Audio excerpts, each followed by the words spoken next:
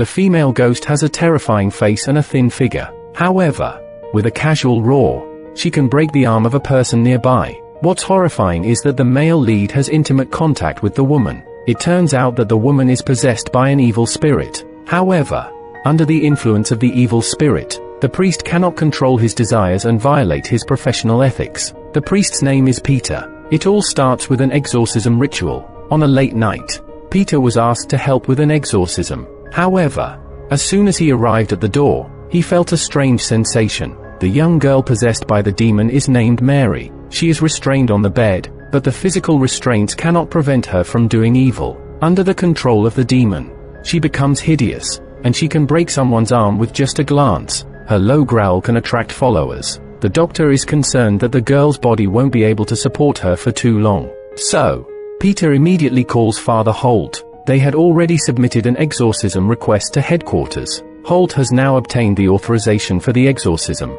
However, he won't be able to return for 2 more days. Peter feels that the girl might not be able to hold on. So, Peter decides to perform the exorcism immediately. Holt reminds Peter hasn't even passed the basic exorcism assessment yet. If he performs the exorcism alone, he might lose his life. He must ensure that he has no guilt hidden from God. Otherwise, his faults will be exploited by the demon, and the exorcism will not succeed. Peter is well aware of the risks of exorcism. However, if he waits for 2 more days, the girl possessed by the demon will definitely die. In the end, he disobeys orders and immediately carries out the exorcism ritual. Peter asks the girl's family members to wait outside. He must document the entire process. Then he holds a cross in his hand. He recites prayers against the devil. The devil doesn't feel fear. It even uses the girl's body to tempt him. The girl unbuttons her shirt. Peter awkwardly turns his head away. He sprinkles holy water on the demon. The demon seems to enjoy it.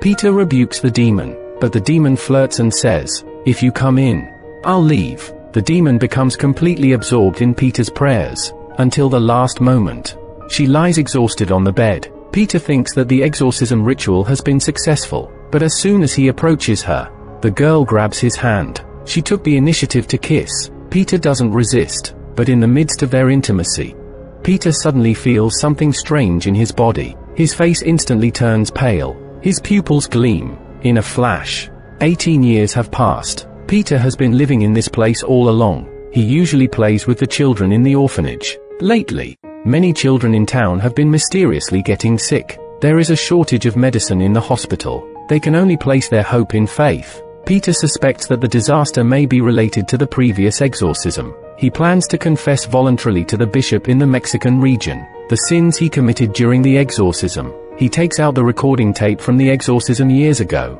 However, the bishop is not interested in these things. He is more concerned about the contributions Peter has made to the town. The humanitarian aid that Peter applied for has also received a response. With this money, there is hope for the children in the hospital. As a result, he has gained the respect of the people in the town. Although the bishop did not inquire deeply into Peter's mistakes, but Peter still feels guilty about the exorcism. At this moment, a scream suddenly comes from outside. He goes to check, but he finds that Jesus on the cross has disappeared. He follows the bloodstains on the ground. Peter sees a man hiding in the corner, crying. He tries to ask the man, but there is no response. When he reaches out to touch the man's shoulder-length hair, suddenly, a terrifying face appears under the long hair. Then Peter wakes up from the nightmare. On that day, the nearby prison asks Peter to come and help. It turns out that a prison guard had 2 fingers bitten off by a prisoner. The prisoner seemed to be possessed by a demon. The demon specifically requested to see Peter.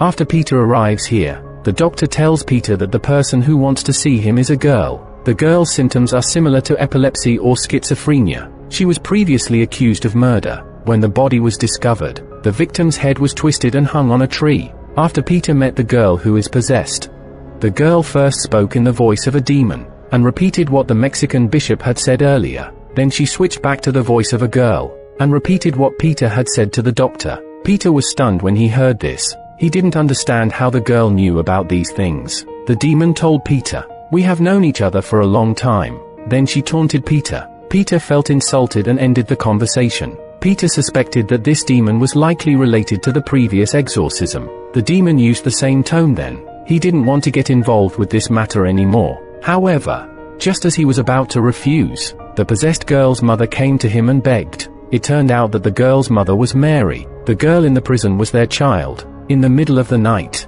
Peter suddenly found himself unable to move. At that moment, the door to the room suddenly opened. He struggled to turn his head to the side, but there was nothing at the door. The bedsheet on the other side bulged up as if someone was hiding inside. Since Peter couldn't move his body, so he could only close his eyes and pray. After a moment, Peter's body finally regained its freedom. The figure from earlier has also disappeared. At this moment, their hands grabbed his neck. The man who looked like Jesus appeared again. But soon, everything around Peter returned to normal. Although Peter received funding, children still died in the hospital every day, and the doctors couldn't find the cause. Peter had no other choice, so early the next day, he applied for an exorcism to the bishop in the Mexican region. According to the proper procedure, they had to submit the application to headquarters for approval. However, the bishop believed that the girl might not be able to hold on, so he encouraged Peter to proceed boldly, assuring that he would handle anything from headquarters. Considering the previous mistakes in exorcisms, Peter decided to find a helper this time. He wanted to find Holt, who had previously opposed him performing exorcisms alone. That night, Peter burned the footage he had taken during the exorcism. It was the only evidence of his wrongdoing. It turns out that Mary did not willingly kiss the priest at that time. She had fallen into a coma. The demon sensed Peter's impure thoughts towards the girl, and under the influence of the demon, they engaged in something indescribable. It was only after Peter finished that he found an opportunity to drive the demon out of his body. Mary and her family are unaware of the truth. Holt sensed his concerns, and Peter told him about the encounters with Jesus. After listening, Holt felt that Peter might be the true target of the demons. It turns out that over 2,000 years ago, the demon Babel had the intention of possessing Christ, but it did not succeed. Babel is a demon of noble lineage, with a large following in hell. Nowadays, demons are constantly entangling Peter, and he is likely part of their future plans. Holt also specifically reminds Peter that we must ensure that we have not done anything wrong, as it could cost us our lives. On the other side, a nun is saying her bedtime prayers. While she is praying, she suddenly notices blood dripping onto her face. In the blink of an eye, the statue of the Virgin Mary disappears. Following the trail of blood on the ground, she sees a white cloth not far away. When she opens it, she discovers a dead infant wrapped inside. The nun is frightened and takes a few steps back. At this moment, a mysterious figure is approaching from behind, and nearby statues are also oozing tears of blood. The nun suddenly turns around, sensing something abnormal, but she finds nothing behind her. She gets up to leave, but as soon as she reaches the door, a force pulls her into the darkness. Soon, the children in the room are awakened by sounds, and the door is quickly broken down. The nun who was dragged away earlier is now possessed by a demon. The screams of the children catch the attention of Peter and Holt, as the possessed nun approaches the children step by step. At a critical moment, Mary suddenly appears. She successfully holds the nun back. Peter and Holt, who arrived, also drive away the demon. Peter realizes that the demon has indeed been driven away, but the children have developed rashes on their faces. If they don't find the cause soon, the children here will soon die inexplicably. Holt suspects that the children's illness may be related to the demon, so they go to the prison overnight to investigate. They see the girl crying one moment, and then she starts to make demonic sounds. Peter wishes to kill the demon immediately, but Holt appears calmer. Holt smiles and says to the demon, "Prove to us that you are the devil. If you can't prove it, we don't need to waste time with you." After saying that, he intends to leave. At that moment, the prison cell door suddenly closes. Then the demon spits out thick liquid towards Holt, and the liquid contains a prison guard's severed finger. Holt continues to mock and says, "Even if you are a demon, you must be the least capable one." The demon is instantly enraged, and Holt uncontrollably kneels on the ground. The devil asks, "Have you forgotten about the agreement between us?" Holt falls to the ground in pain. Peter sees the situation spiraling out of control, so he immediately starts praying, but the devil doesn't react until Holt, enduring the pain, joins in the prayer. Only then does the devil show signs of discomfort. Initially, they thought they had the situation under control, but the next second, it breaks free from its chains. It bites off Holt's ear directly. Throughout the process, Peter seems to have no effect. In the end, they defeat it with the help of the doctor's sedatives. The doctor suggests that they can use medication, and if all the prisoners are put to sleep, it can achieve the goal. Then Holt reminds Peter that Babel is a deceptive demon, and he shouldn't believe anything related to it. It is skilled at manipulating human fears.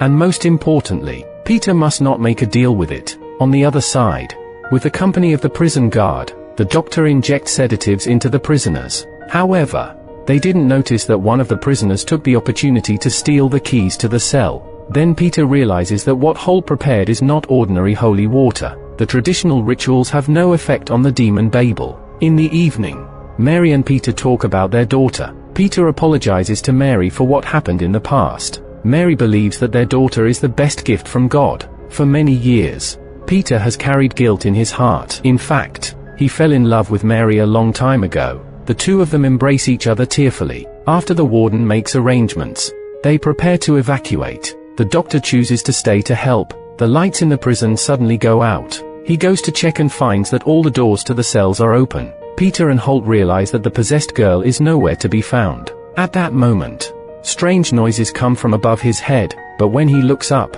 there is nothing on the ceiling. They have just relaxed when the cell door suddenly closed. Peter and Holt are trapped in the cell. On the other side, the doctor finds that all the prisoners in the cell are missing. The only remaining prison guard has been brutally killed. In the distance, the sound of a woman crying can be heard. The doctor approaches to examine and realizes that the woman is clearly not normal. He prepares to give her another injection, but another person, looking fierce, charges at him from behind. After the doctor is attacked and falls down, the door on Peter's side opens. It seems like the demon intentionally wants to separate them and deal with individually. Shortly after, the doctor crawls out from the darkness, using his last bit of strength to warn Peter to leave quickly. 3 people possessed by demons appear behind them, including the woman who attacked the doctor. Holt successfully suppresses the 3 demons, but Peter has no effect on his side. He is even mocked by the demon. Then, a statue-like demon appears, and with a slight movement of its finger,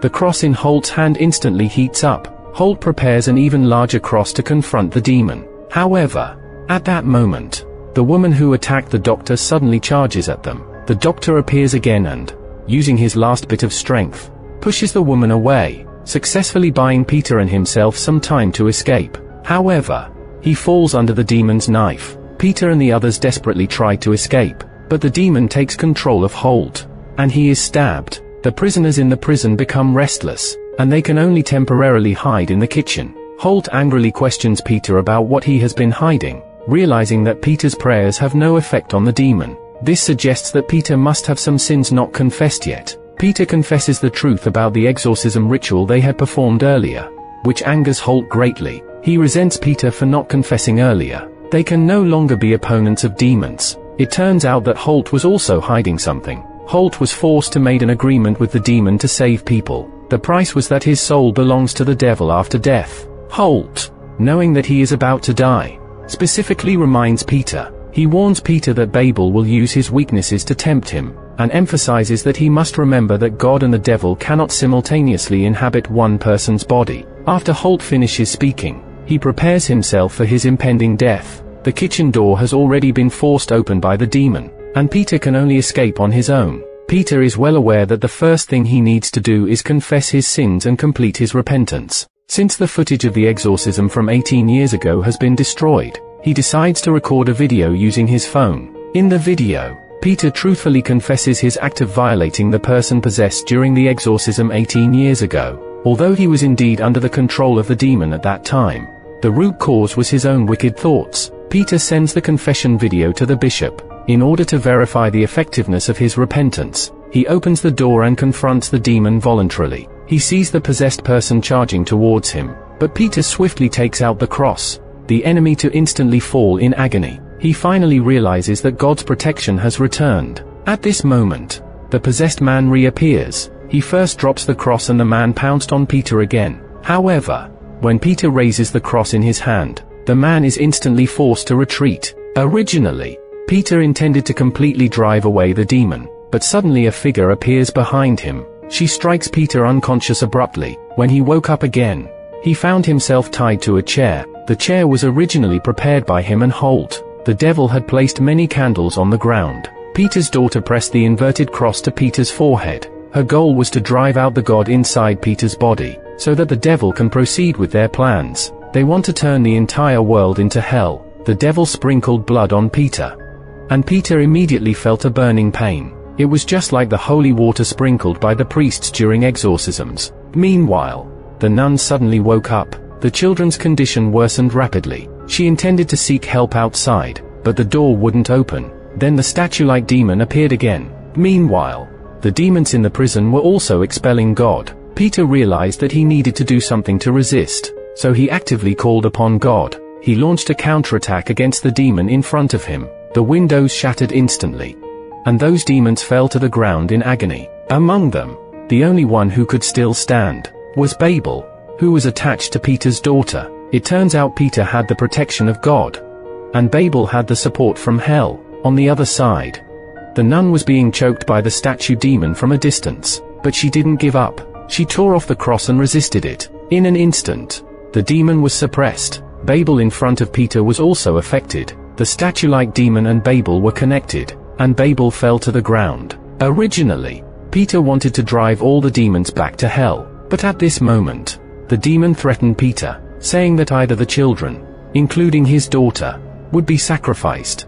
or he would have to immediately let God leave his body. Peter understood very well what this meant. He decided to accept the demon's conditions. With their contract sealed, the demon immediately left his daughter's body. The critically ill children in the hospital recovered their health. After dawn, Peter successfully rescued his daughter. He not only received gratitude from Mary, he also attracted the attention of international media. Peter became a saint in the hearts of believers. Subsequently, the bishop of the Mexican region came to congratulate him. Peter intended to ask him if he had watched the video he sent. However, the bishop did not report this matter to his superiors. He has also deleted the video. The Vatican headquarters heard about Peter's deeds. They also offered him a special advisory position. Peter can also be considered to have entered the upper echelons of the church. At this moment, his daughter suddenly came to him for a blessing, but their contact made Peter feel uncomfortable. After completing the blessing, Peter watched his daughter leave.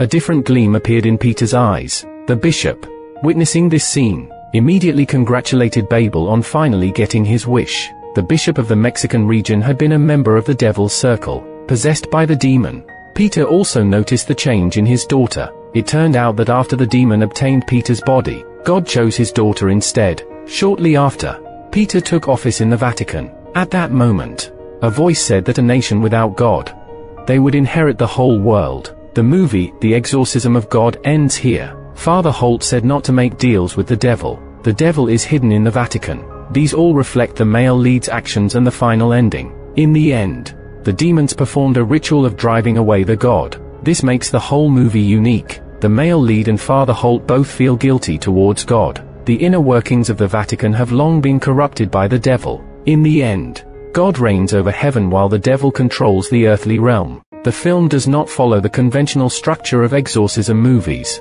It is somewhat forced that the male lead and the possessed person have a daughter. This shows that the priest himself is a flawed character. In fact, this also illustrates that people have dual natures, and regardless of their beliefs, they can oscillate between evil and goodness. The reason the devil made a deal with the male lead is because it has its people within the Vatican, and it is not worried about losing control over the collapsing faith of humanity. Alright, that concludes today's film commentary. Thank you for your support, and we'll see you in the next episode.